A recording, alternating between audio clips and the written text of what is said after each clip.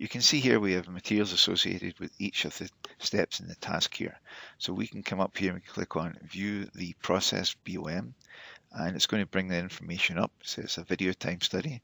These are the different activities, and these are the quantities and the parts associated with it here. So this is the report that shows you for each of the activities that you have. And notice, since it's repetitive, the activities actually repeat. So here's buff sides, buff sides, buff sides, buff sides, and it's showing you over and over again.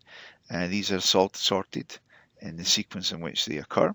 Here's the buff bottom with the multiple observations of buff bottom, and down at the bottom we have the aside and get next with the parts associated with that as well here. So this is a very good summary of the parts that are being used in the current task being analysed in Video Timer Pro.